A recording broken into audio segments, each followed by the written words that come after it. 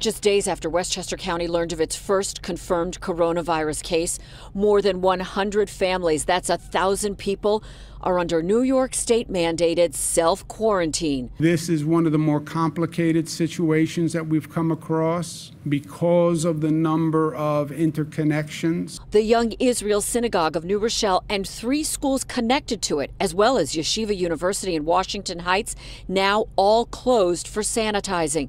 This after a 50-year-old man, the first case of corona in Westchester, has now infected 9 other people, including his wife, son, and daughter. He had commuted to his Midtown Manhattan law firm with his wife. Well, I was told actually that the person that worked in my office was in contact with the person that had it from Westchester. Multiple schools across the county are closed. Now parents are learning 2 districts have closed for several days for disinfecting out of an abundance of caution.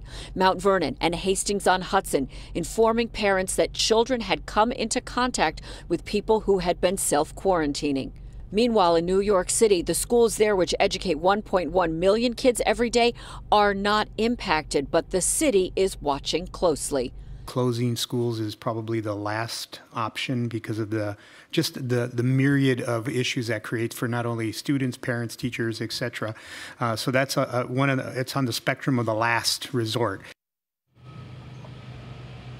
New York City Department of Ed saying that 1 teacher will be tested today. The school has not been closed down, nor is it being identified, but all schools within the system are being deeply disinfected throughout the week. If that teacher comes back testing positive, all of her students need to be tested as well as her colleagues inside the classroom. We are live in New Rochelle in Westchester County.